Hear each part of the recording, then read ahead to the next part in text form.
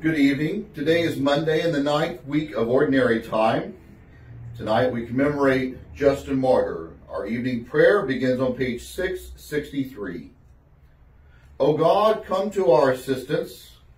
O Lord, make haste to help us. Be present with us, Lord, for it is evening. The day which you have given us is nearly complete. Be our light and scatter the darkness from our midst.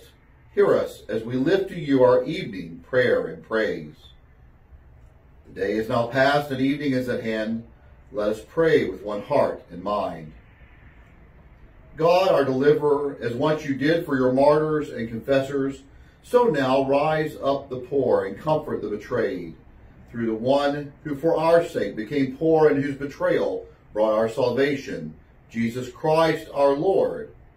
Amen. The saints of God, their conflict past, and life's long battle won at last, no more they need the shield or sword, they cast them down before the Lord. O happy saints, forever blessed, at Jesus' feet, how safe your rest. The saints of God, their wondering done, no more the weary course they run, no more they faint, no more they fall, no foe oppress, no fear appall. O happy saints, forever blessed, in that dear home, how sweet your rest. O God of saints, to thee we cry, O Savior, plead for us on high. O Spirit blessed, our guide and friend, grant us thy grace till life shall end, that with all saints our rest may be, in that bright paradise with thee. Our psalm this evening, Psalm 41. Oh, the joys of those who are kind to the poor. The Lord rescues them when they are in trouble. The Lord protects them and keeps them safe. He gives them prosperity in the land and rescues them from their enemies. The Lord nurses them when they are sick and restores them to health. O Lord, I pray, have mercy on me. Heal me, for I have sinned against you. But my enemies say nothing but evil about me. How soon will he die and be forgotten, they ask. They visit me as if they were my friends, but all the while they gather gossip. And when they leave, they spread it everywhere. All who hate me whisper about me, imagining the worst. He has some fatal disease, they say. He will never get out of bed.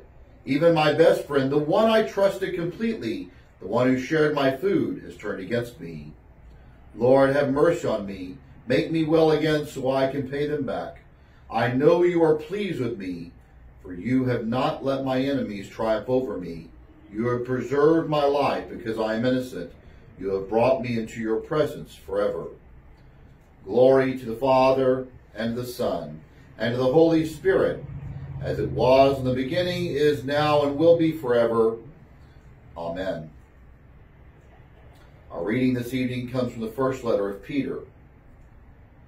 Trials make you partners with Christ in his suffering, so that you will have the wonderful joy of seeing his glory when it is revealed to all the world.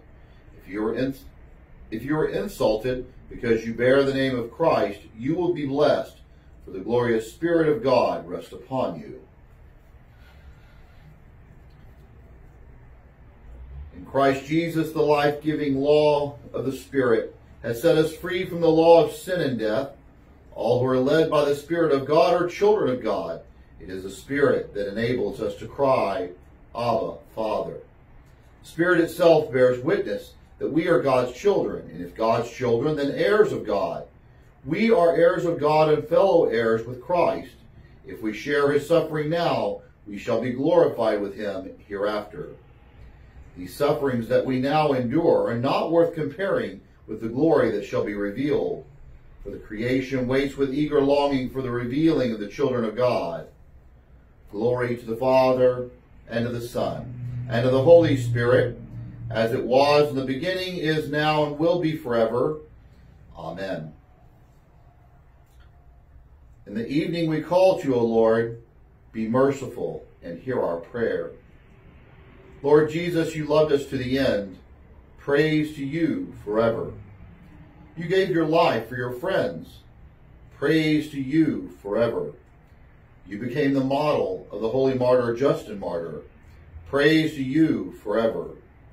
You wash us through baptismal waters. Praise to you forever. You feed us with your body and blood in pledge of our salvation.